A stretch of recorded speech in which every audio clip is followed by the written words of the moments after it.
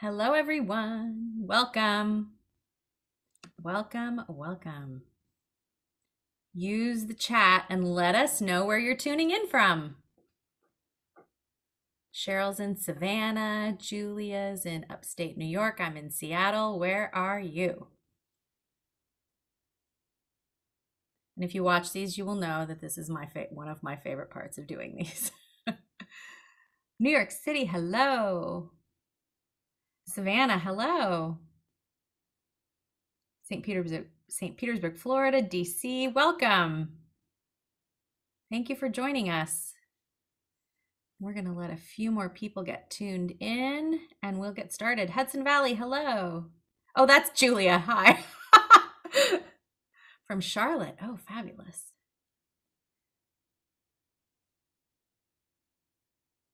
Everett, Washington. All right. Seattle people, where are you?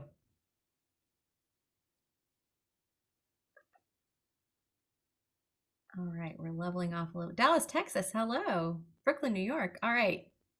We're going to go ahead and get started then. Hi, everyone. Thank you so much for joining us this evening, this afternoon, wherever you are. I'm Laura Hamilton. I have a cookbook shop here in Seattle called Book Larder.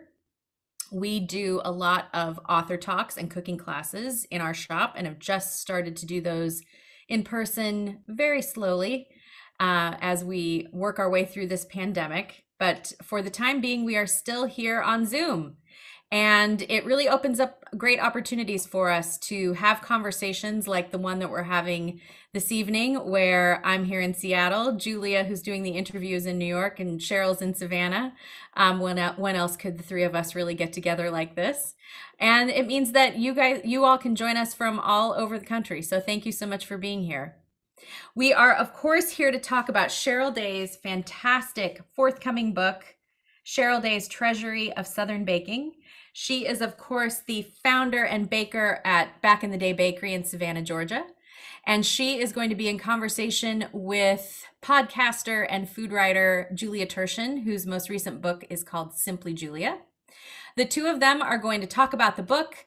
They will leave time for questions. So please use that little Q&A button at the bottom of your screen if you have questions for Cheryl and Julia. We are also recording this conversation, and so if you have to jump off early or you want to share it with others later, it'll be on our YouTube channel in the next couple of days. And everyone who is registered will be sent a link to that as soon as it's live. And you can support the talk, of course, by deciding to purchase this lovely book from Book Larder. It comes out on November 9th, and we will send that out to you a couple of days before, so hopefully you'll get it in time for release day. And I will put a link to ordering in the chat in just a few minutes, so to make that easy for you. All right. I am now going to turn things over, so please join me in welcoming Cheryl Day and Julia Turshen. Hi. We revealed ourselves. I feel like we just came out from behind the curtain. I know. Cheryl, it is so good to be here with you. I am so excited to be here with you. And I hope I can speak hugs, big hugs. I think safe to say I can speak on both of our behalfs to thank Book Larder. Yes. And Laura. And I have thought this before. I've said it before. I'll say it again. Book Larder is one of my favorite places in the world. And I'm so grateful for everything the store does for cookbook authors like you and myself. And I am just so grateful also to all these wonderful people who have shown up voluntarily on Zoom in the year 2021. I'm so excited. And I hope people will continue to support. If they have already purchased my book, buy your book, buy a book. My book. Yeah, we know some good ones. But we are here tonight. Laura said it. I'm going to show my copy. We are here for this book, this really, really amazing book. This book will be available in a few weeks.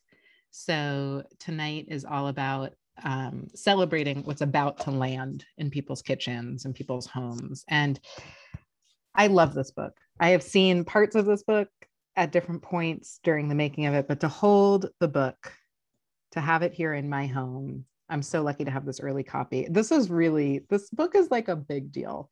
And enough about how I feel holding it. How do you feel holding a copy of this?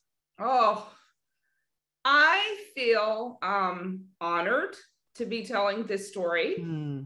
I may get a little emotional. You're in a safe place here. It's a big story to tell. It's a bold, I make a lot of bold statements in the book, and I feel really seen. I don't know, I just feel really honored to be able to share the history of baking, Southern baking, and through the eyes of my personal story, as well as telling the story of, you know, the folks that created it, the Black folks that created this book. So I feel very honored to be the one to lend my voice and to share the story. Yeah. I sense that from the writing, from just hearing you talk about making this book. It's such a personal book, and it's also not personal. It's right. Historical. And I feel like you have done such a great job of making the historical personal, the historical present. Yeah. You know, these things that are easier, I think, said than done. So there was something that stood out to me in the introduction. The introduction, I'm just so excited for everyone to get this book and to just read this and sit with it. It's just so good. Okay. Anyway, in the introduction, there's a part where you talk about feeling like your arrival was cause for celebration when you got to your grandmother's. There would be all this food, all this baking happening. And then you realized it was just like that every day. It wasn't about you showing up. And I got such a like giggle out of that. But also I was just thinking about this feeling of like everyday celebration and just like appreciation for what you have and what you can make and stuff. And to me, that comes through not only in this book, but also in your bakery. And I just thought maybe just for a little bit of context, because I know people don't have the book yet, they're about to get it because they're definitely going to pre-order it if they haven't already. We'll talk about all that because it's just really, that is the thing to do. But could you maybe just give folks who are here with us tonight just a little context about what you've been doing for the last few decades and where this book comes from? Yeah, back in the day bakery, Griffin and I, my husband, decided to open up in a underserved neighborhood in Savannah because we really saw the potential, and we are dreamers, I guess. And I just really, our goal, or my personal goal, was to create a sense of pride for the folks that live in my neighborhood, and to let them see that, you know, I'm a Black woman, I own the bakery, they can come to this place, it's approachable, it's inclusive of everyone. And I wanted to create a gathering place. I wanted to, you know, create a place that would be a sense of pride and legacy for the neighborhood that had just really, you know, people had lost hope in the neighborhood, and I still saw hope. And so, yeah, fast forward 20 years later, I mean, you've been there, it's, you know, it turned into this huge gathering place. I think that's been the hardest thing for us during COVID, is because we did lose that, but we have found other ways to kind of create a sense of community. And so that's what I've been doing. And then also a big part of my work is, besides creating legacy for myself, because I'm getting to the age where I'm thinking about that, but I also, with two other friends, started Southern Restaurants for Racial Justice, where we have been able to give grants to other Black-owned businesses, restaurants in particular, and so that they could kind of create legacy and generational wealth in neighborhoods all over the country. So that's what I've been doing. And I write books.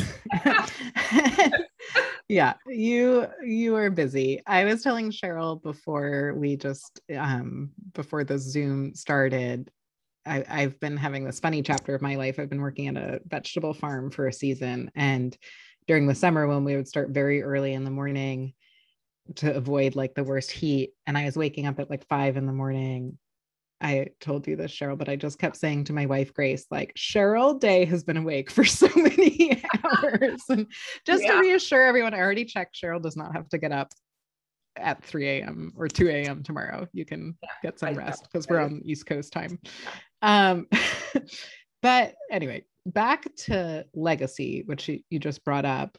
The work you're doing right now, like actively creating legacy, is such amazing, important work that the way you engage in it is just very, I think, inspiring for all of us to hear about. And I want to talk a little bit more about not only the legacy you're creating for yourself and you're helping other people create, but the legacy you come from. And that is so much of what this book is. And it's paying homage to that legacy, and especially to the women in your family and in your community who paved the way. And you wrote in the book that history is written by the victors. And in terms of talking about legacy, I wanted to talk about print and like the written word and how that kind of works into legacy, because I think so many of us know and love you as the baker you are, as the business owner you are, Cheryl from Back in the Day Bakery. And so many of us also know and love you for your books. And I want to talk to you, Cheryl, the writer, to find out, what does it mean for you, with all of this in mind, legacy especially, what does it mean for you to be an author? Is that like a word you use to present yourself if someone asks you what you do? That is something I am working on, presenting myself as an author, because I am by trade a baker. I don't consider myself a pastry chef. I'm definitely a baker. But I am getting into the role of being an author because it's something that I really enjoy. And with the encouragement of, all of the great folks that have surrounded me, I definitely feel that I'm owning that now because I enjoy it so much. And I really love telling stories, and it's something that's kind of, I believe, in my DNA as well as baking. And I'm an author now. And you have been for a while. You're also, I feel like I've said this to you, and if I haven't, it's overdue. I mean, you are an amazing writer. Oh, like your skill as a writer. Obviously, that means so much because I've given you things to, like, can you read this and see if it sounds like good or well, it's that imposter syndrome, thing. So a lot of that's a real thing. I have been honored to be on the other side of those emails and to get like sneak peeks of things like, parts of this book. And there is a line, you sent me your introduction a while ago to take a look at, and there was a line that stood out to me then that I wrote back to you.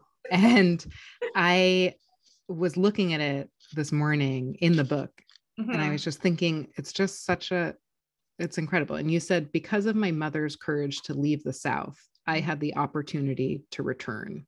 Yeah. And that is such a simple sentence.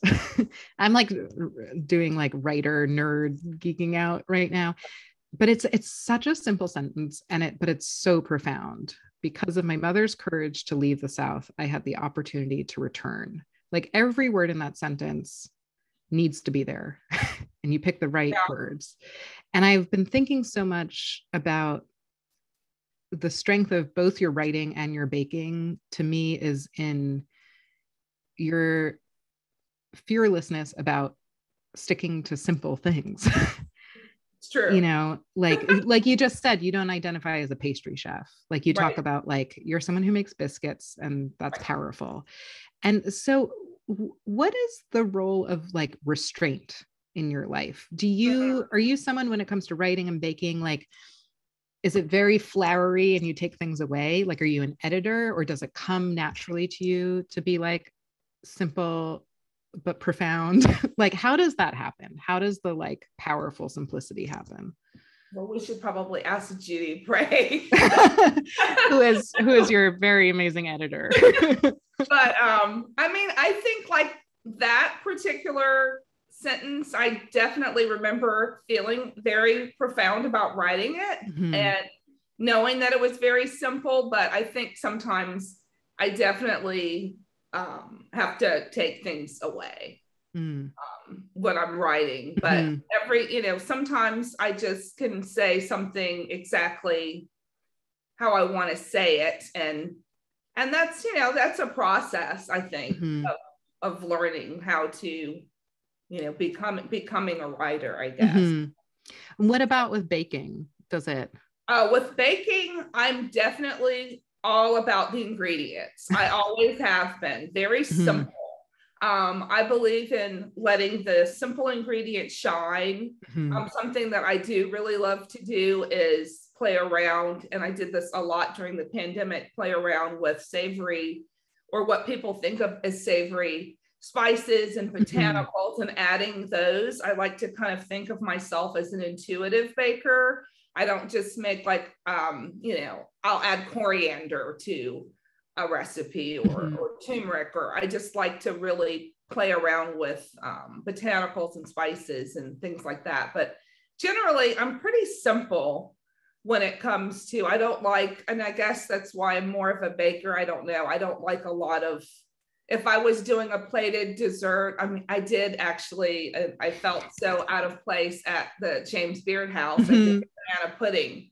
And, I felt like I needed to put components on the plate. And I did it with Carla Hall, my friend, and she Mhm. said, no, that's not why you're here. You're doing Cheryl Mm. Day. And, Cheryl Day is just very simple.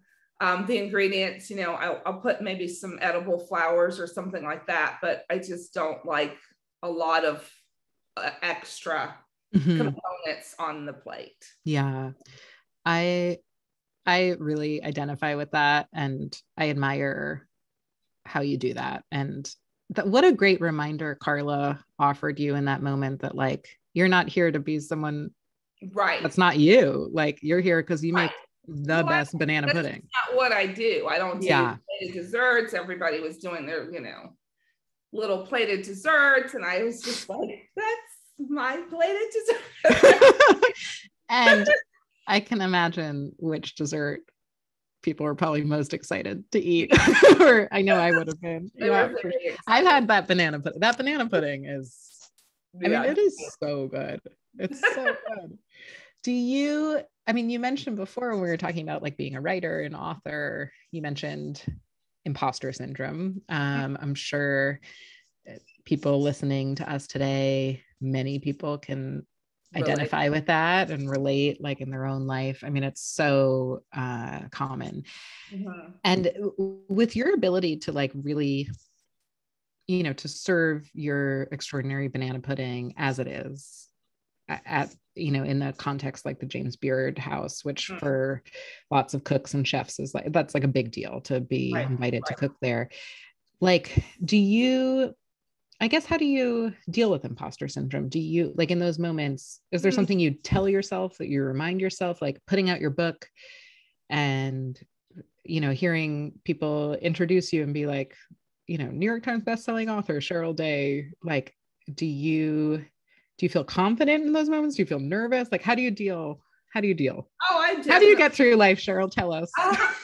Yeah. How do I get through? I know I definitely feel a little vulnerable and a little Mhm. out of place. I Mhm. definitely struggle with that a little bit still. Um, I was telling my good friend Haley, I said, if I ever like won an award for something, there would be like a memes of me of like, ugly crying and just like, I don't even know. I don't know. It's just still very unexpected, but Yeah.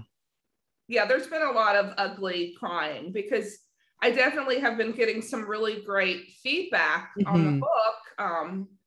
Someone wrote a review on Bon Appetit this week, and I was ugly crying because it was, they said it was their first review they had ever done. And it was just so beautifully written, and they said all of the things that I would have wanted them to get out of, the book. And, they said that it was just, the book that they had always wanted to have. And that's why I wrote the book, because I never saw a book like this on the shelf written by a person that looks like me. Yeah. Yeah. That is really powerful. And I'm so glad you had that like reflected back to you in that review. Like, what a powerful experience. Yeah. The book that this reviewer, wish she had, the book that you created, the book I'm holding right next to me. I am so lucky that I have this copy here. I'm just remembering that everyone listening doesn't have theirs yet. So what about this book makes it the book that you felt you needed to write? I mean, you along with your husband, Griff, wonderful Griff, who we all adore. We're sending Griff a big hug. You and Griff have written other books. You've written wonderful books. I made the buttermilk buns from, I can't remember which, so the first or second book. I made them the other week. Yeah. I was like, these are so good. They're so good. I mean, those books are so good. They have so many wonderful recipes, mostly recipes from the bakery. They're really like tried and true, great books. So what about this book? Let me hold it up again so everyone can see your beautiful portrait on the cover. What about this made you feel like I need to commit to this and do this? Because this is a substantial book. Why, like, what's in it that was missing? This book, I knew I wanted it to be, Judy kept telling me we want a wider lens. And it started out actually not being as personal. It kind of came back around as being more personal because I guess, it just always does. But I wanted it to be something that would resonate with, like that person that wrote the review. And, they said that they grew up in the South and could, relate to so many of the stories and the food. The fact that I have, 4 biscuit recipes and multiple recipes of cornbread. I wanted it to be not just my story, although it is very personal. I wanted to have some historical context. I had so many recipes, and people in the community would just drop off books on my doorstep of, like church cookbooks. And, it's a big undertaking to think about who, is going to read it. I just wanted it to be comprehensive. If someone is interested in Southern baking, if someone has roots in the South, I just wanted there to be something that would resonate with all types of, folks. And I just thought, I just wanted it to be inclusive of all sorts of folks. But most importantly, I wanted to make sure that I paid homage to the creators of the food, which I am baffled that I'm kind of, some of the statements that I make are very bold. In fact, like in the beginning of the introduction, where I said this book wouldn't be possible, without the millions of enslaved Americans that came before me. We can't talk about sugar. We can't talk about, being in the South. And I just don't know how you can, tiptoe over things and not be very clear about what happened and what's happening. So.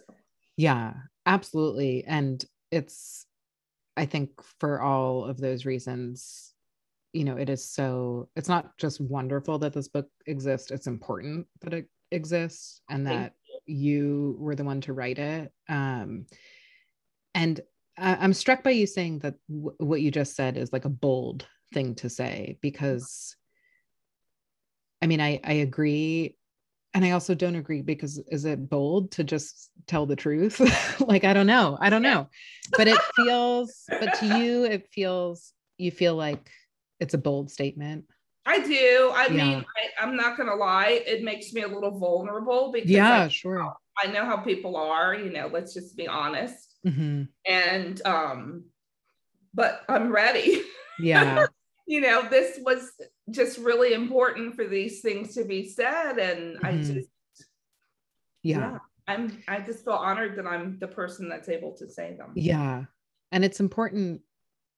I think it's important for all of us, as, whether we are, Americans tuning in tonight, whether we are just home bakers who enjoy Southern baking, whether we're people who just enjoy cookbooks and want to understand the system in which they're made, all these different reasons. Many of us are here tonight, and we're here for you tonight. And I think, it's important that we know all of these things and all of this history, and where the roots of Southern baking really are, buried.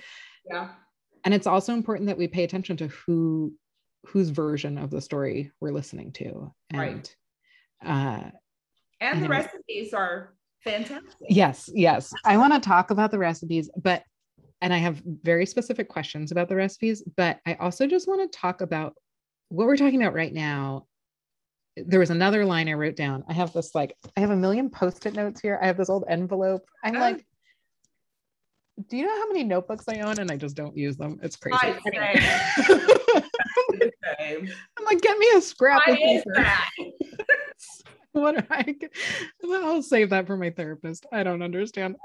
Okay. So you wrote another line that I love so much, which is, how many Southern grandmothers are there? That is perhaps how many ways there are to make a biscuit. What is it? It's so great. So with that in mind, you also shared there's, 4 different biscuit recipes in the book. Right. I'm thinking about this, about like the role of Southern grandmothers, about the role of all of the unnamed cooks and bakers, especially Black women throughout the history of the American South, who have created all the recipes that we associate with the American South. There's so many versions of things, so many variables, and this book, sugar and cornbread. Yeah. So it's like a big controversy. And so many opinions about all of this. Yeah. And so my question for you before we talk about specific recipes is, how do you know when a recipe is ready? I mean, well, let's see, what should we talk about? Well, you want to pick a recipe? Yeah. Like chocolate cake. I know you have a great chocolate cake recipe.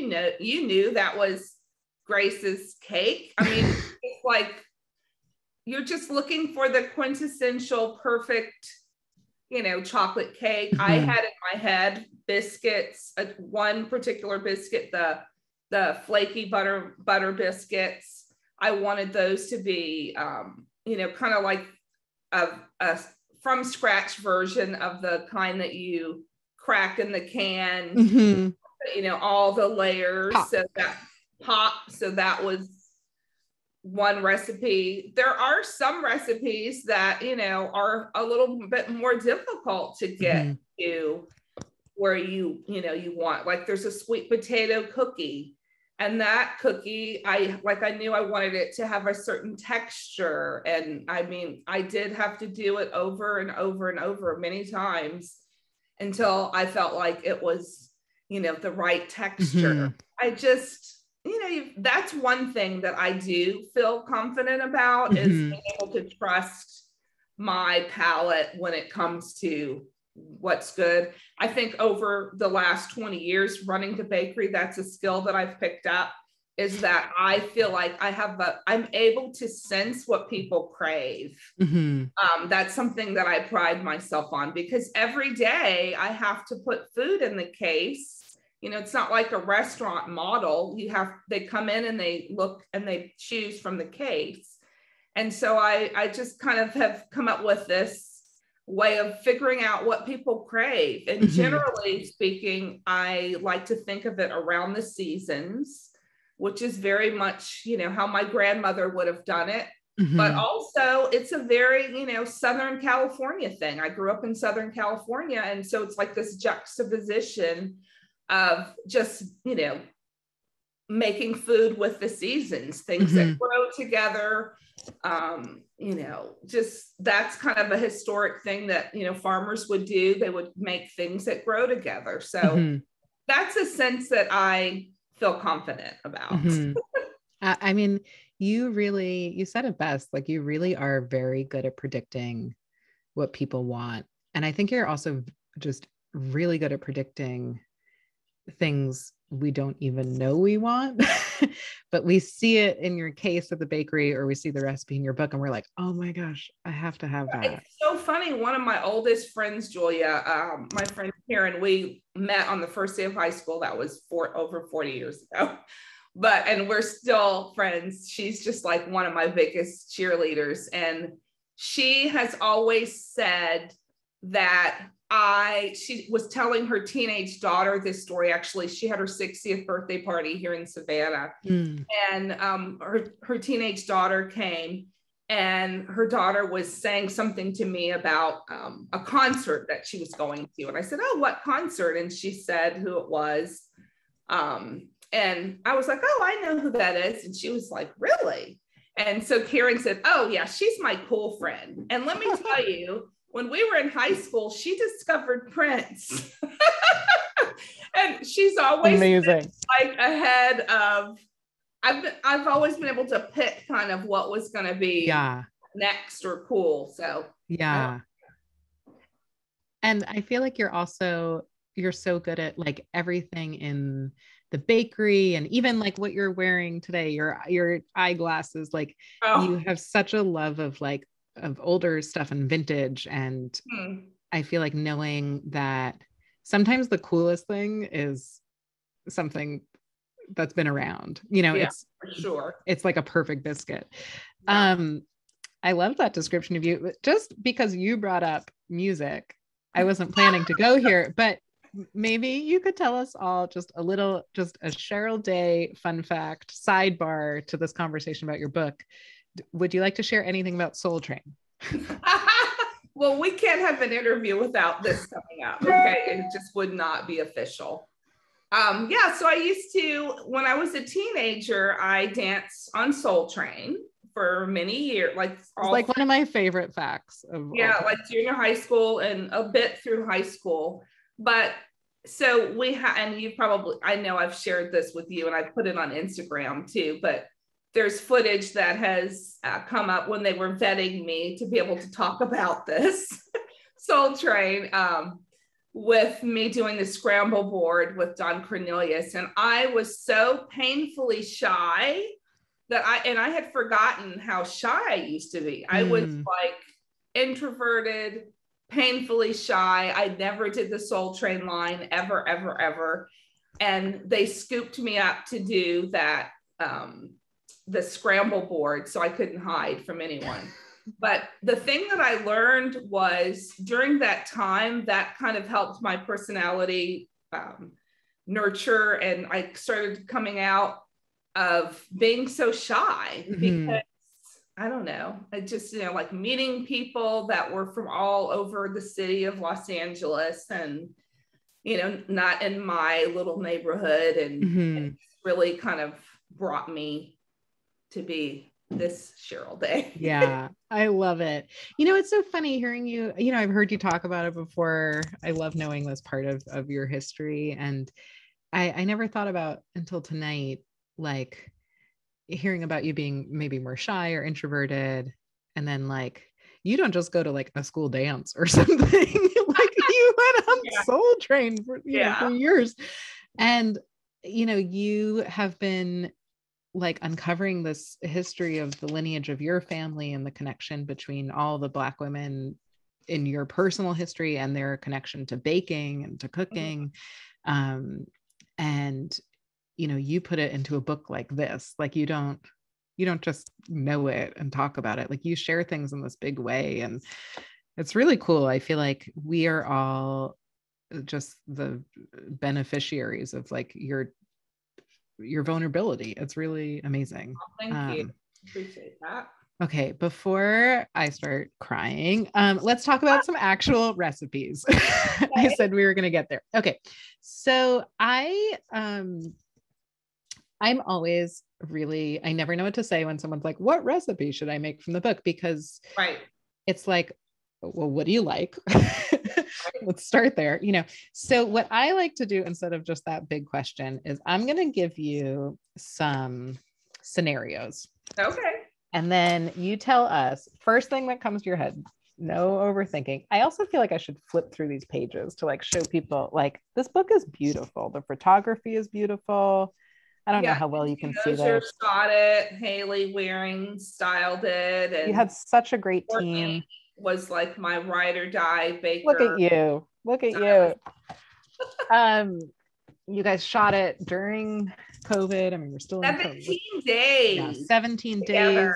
Women. You did it. You had like a dream team. And they, we're talking about we're talking about such important things in this conversation tonight, where this book fits into history and legacy. But also, as you said, there's such good recipes. So, okay. My first scenario is I just opened to the peach streusel muffin recipe. Oh my God, how good does that sound? I just opened randomly to this page. Look at these muffins. They look so good. Okay. Let's say you have, this might be true for some people in certain parts of the country.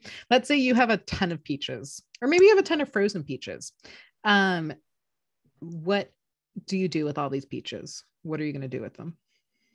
Well, I would either make jam, Mm-hmm.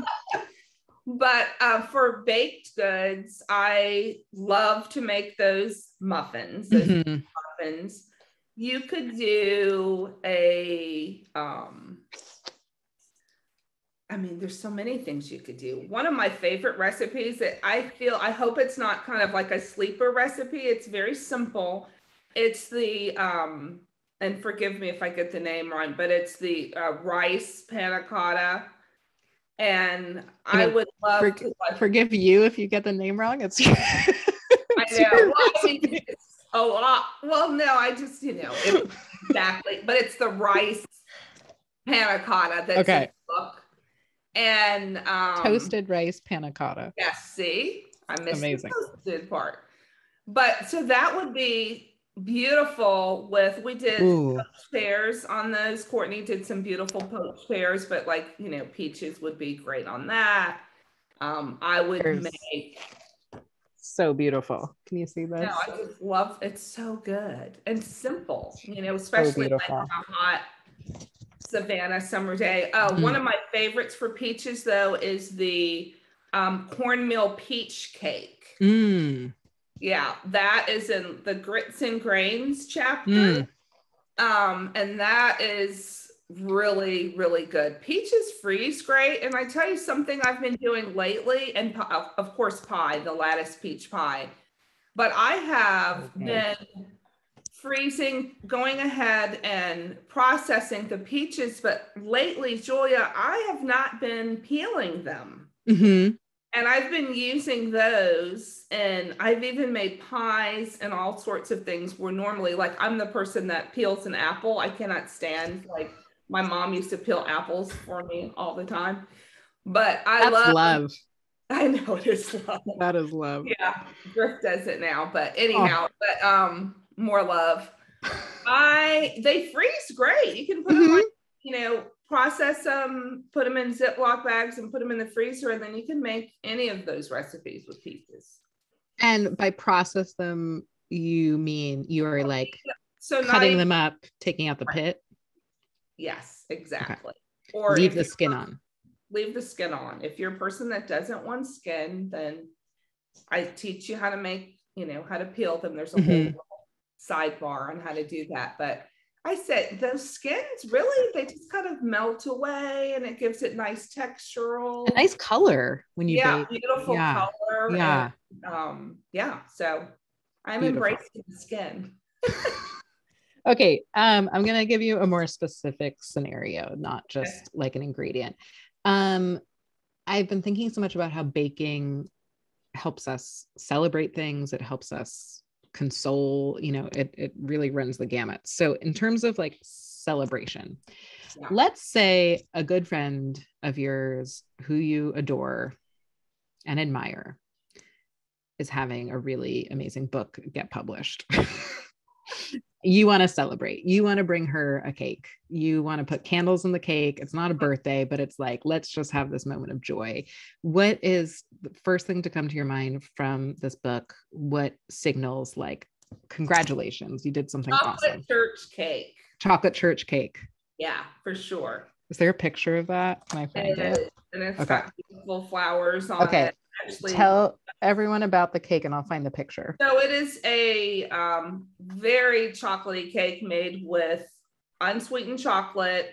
It actually is one of the old-fashioned Southern recipes that has oil, sour cream, lots of eggs, and it is super moist and delicious. I just want to let people know in the index, all of that is under chocolate. I just want to let people know. Okay, please go on. Please go on. So, and then the recipe for the frosting is very unusual for that cake. You make like, it's a very old-timey recipe that you make a roux out of, well, not a traditional roux, but it's flour. And yeah, that's the chocolate chip. So beautiful. Inside. So good. So yeah, you make this roux out of flour and milk, and then you add that to the sugar and the butter, and it has the texture of like a Swiss meringue. So cool.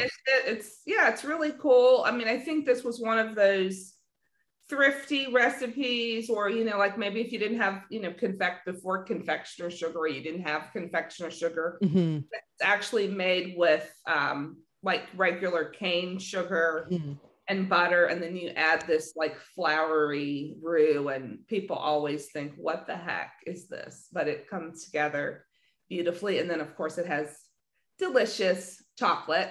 Yeah, it looks so good. What a cool recipe. And like, this is like what I love about your recipes and your stories. Like, I've never heard of that kind of frosting before. I'm sure some people have, but this is new to me. And in hearing about it, I'm also like hearing about like resourcefulness and and ingenuity and all of these things that bakers have. Especially, my favorite thing about Southern baking is exactly that ingenuity. I think that these, women were so resourceful and came up with like, how did they think to do a cold oven pound cake? That's it's like you put it, you mix it, and they had to stoke a fire. Obviously, we don't think about that. We just get to turn on our oven. I know. Just it's incredible. Yeah, amazing. Okay, I mentioned also about like how baking can comfort us. It can help like console us. Like, so let's say, I hope this isn't the case, but I'm going to make this up. Say a good friend of yours has just gone through like a bad breakup. Like their heart is broken. They're having a rough time of it. And you want to bring something over to their house that is just going to, you're not trying to like show off. You just want to give them like a hug via something you baked. What are you baking? I have a whole chapter on gathering cake.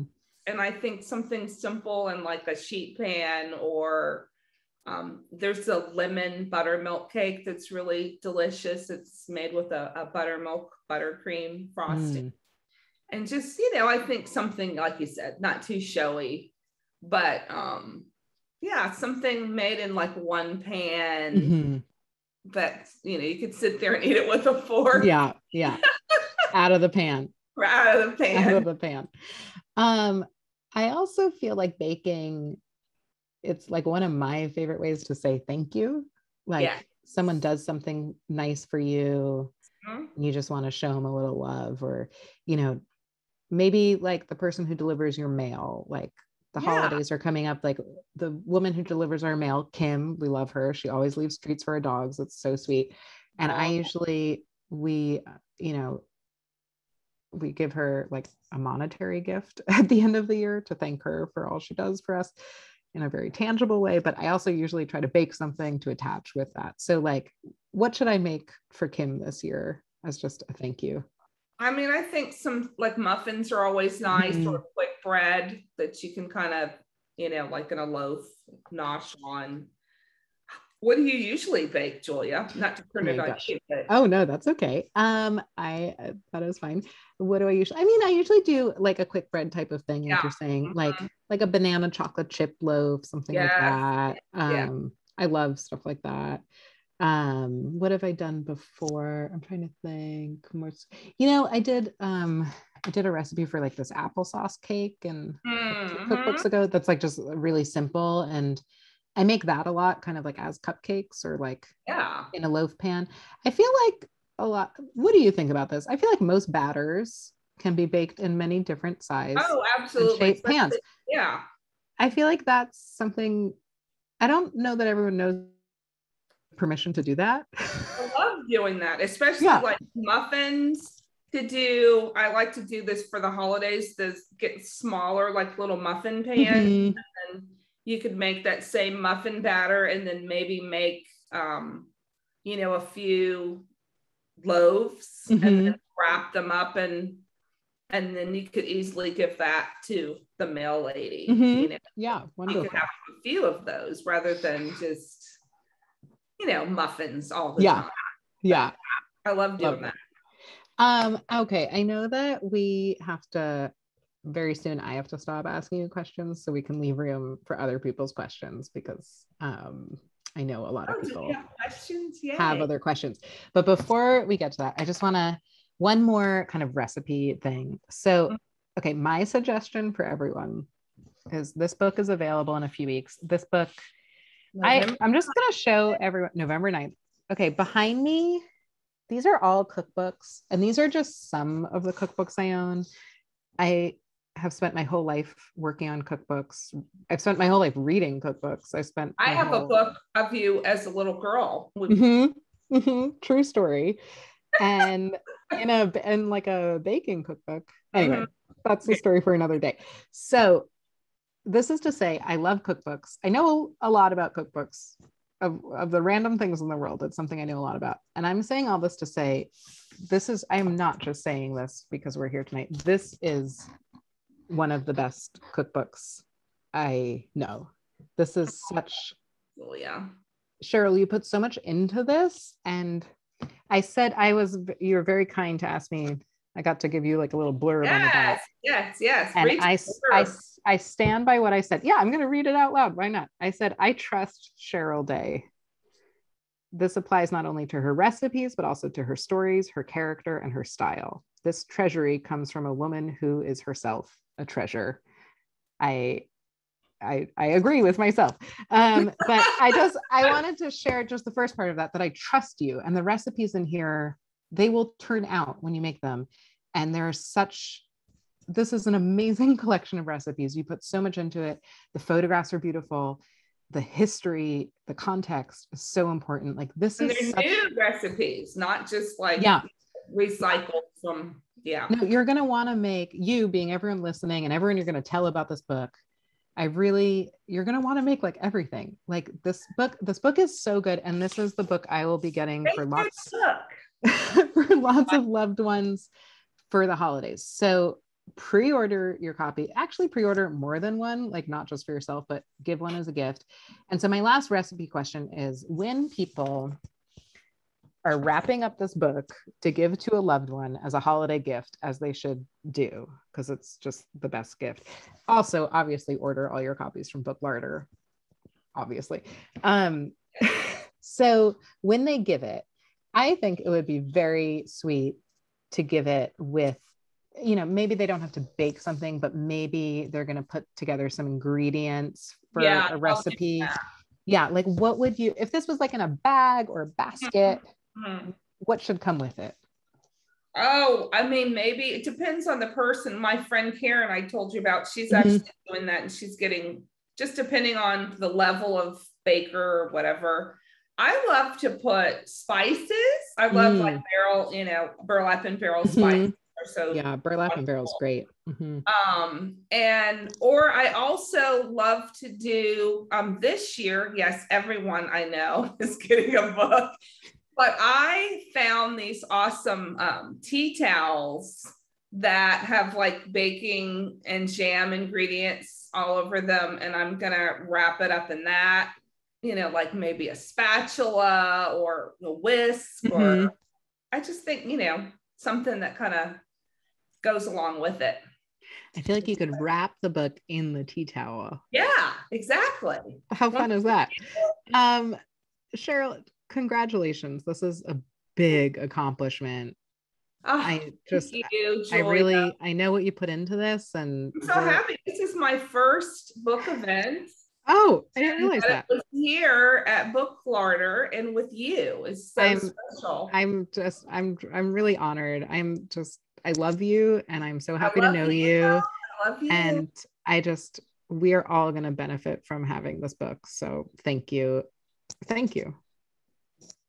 Thank I you. will hand it over to you. Yeah. So for audience questions. Yes, Woohoo. I'll Yeah. stop talking. So, Helen would like to know about your testing process, and did you try out recipes with your customers? Absolutely. Yes.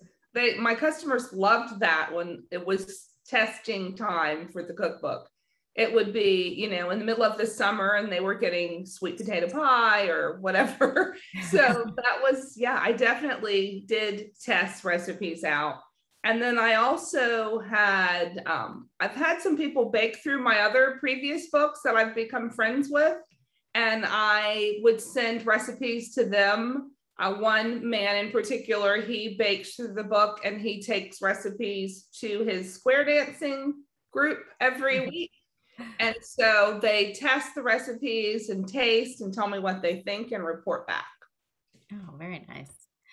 Pam would like to know, what's your favorite go-to cookbook? What are the cookbooks you like to cook from? Oh, well, if I said Julia is right, but it's true. She knows it's true because I actually am not a savory. Griff, my husband, does most of the cooking. So I do lean on Julia's cookbooks for sure to be able to make like,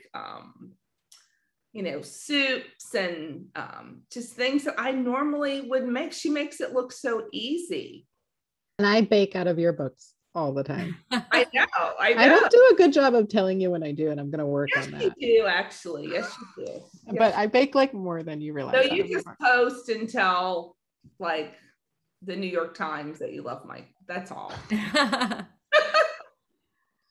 So Connor would like to know, kind of along the lines of that favorite recipe question, like what are the things that you make at home? So if we came to your house right now, Cheryl, and we sort of opened your cookie jar or your cake stand, what would we find? I'm gonna finish also. If somebody wanted to know what other baking books that I like, Oh yes, sorry. 20th Century Cafe Baking is one of my favorite. It's so good. Yeah, that's one of my favorites. And I also love Mosquito Supper Club. Yeah. Those are Totally. like, so what are we gonna have? Well, if I'm cooking, or like savory cooking or baked goods? Well, baked first and then also savory. Like what does Griff make for you? Was another I question. always make tacos in different versions. Sometimes like shrimp tacos, sometimes like we do tacos big at our house. We do all kinds of things. Taco party would be my night, but my favorite thing that Griff makes, he does these like vegetable bowls with just, I don't know, he makes up like sauces and grills vegetables, and either with noodles or with rice, and that's one of my favorite things that he makes. Oh, that sounds lovely. Yeah. And what about your baked things? What do you bake at home? I rarely bake at home. I did a lot during the pandemic, and I like to bake cookies a lot at home or cakes. But since it's just or pies, actually, also I do love making pies. And then I do often I will whip up biscuits in the morning sometimes. So also French toast. I really love French toast and waffles. I love breakfast. That's probably my favorite meal. Yeah, delicious. Well, and I loved how they made that sort of little, took your breakfast recipes out of the back in the day bakery book, and Artisan made that little sort of breakfast book. Was like it's been such a that's been a very popular like host gift, for people to get over the holidays and things like that. It's such a great book, such a great sort of collection from that book. Yeah, I love those. Alexandra says that she is dreaming of opening her dream bakery, and she's so inspired by you and your bakery, Cheryl. So would you have any advice for a new bakery owner?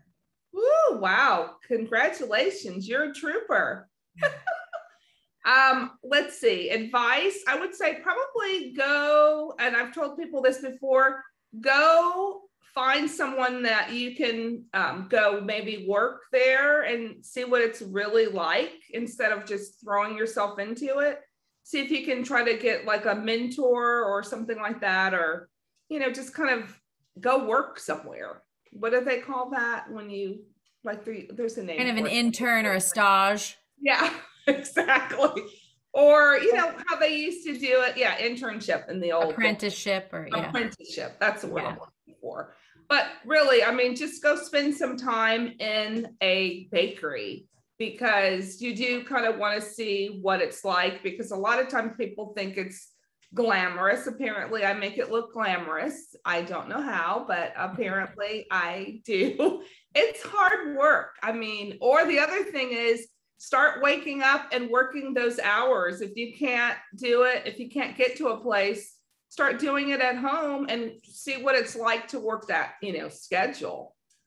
And, bake. I love that advice, Cheryl. Me too. It's very practical. Yeah. So I will join Julia's, rave. Maybe I'm being a little, because we sell this book, but I will just say that I mean, I have access to pretty much all the cookbooks. Tabs. Oh, I know, right? I just while you guys were talking, I was like, oh yeah. And I don't have a kitchen right now, so this is like December. I will get to start baking from it. Okay. But I will say that I have access to like all the books, and I don't bring all of them home. This is like instantly in my collection, and I honestly cannot wait to start baking from it. Please. It's a really, really great book. It's so good. I'm like a broken record, but it's so good.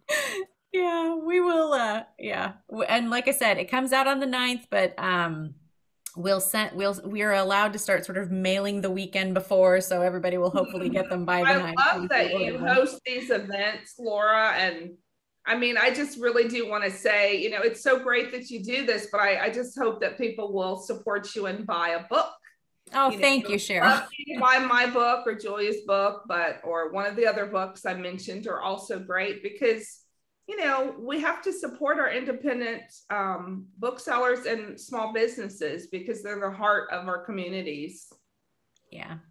No, I appreciate everyone ordering them, and thank you very much, Cheryl. And I should also say, Cheryl, I meant to drop it in the chat, but people can find it. You guys y'all are available on Goldbelly, right? We are, and we have an online shop too. I started a small batch provisions company named after my mom, Janie Q, and we make jam. So that's why I have all those peaches in the freezer. But yeah, so you can visit us online too, but I'm letting the booksellers sell our book. We're selling other things. Oh, all right. Well, so that would be a great gift too then, right? Some jam provisions from you, and a book, and and there's your Christmas day right there. There you go. There you go. All right. Thank you. Indie bookstores, indie bakeries. The two of you do it like the best. I'm just in awe. I can't wait to be able to come visit. You are welcome anytime, anytime. And you always have a place to stay. I say this to authors all the time. This is actually a little place to stay in my backyard. So you're welcome to it, either of you, anytime. Okay. Cheryl, yeah, did you hear that? I think, Cheryl, you and Griff, me and Grace will have a double date. We're going to come to Seattle. It's going to be great. Let's do it. Wonderful. Cheryl, I'm so happy for you. I'm proud of you and grateful for you. Thank you, both of you, for your time. Thank you for having us. It was my pleasure. Thank you, both of you, for your time. Thank you, everyone, for tuning in. And again, congratulations, Cheryl. I hope everyone stays. Julia. I hope everyone's staying safe and healthy. Thanks for coming on, everybody. Have a great night, everyone. Bye. Bye. Sleep well, Cheryl. Good night.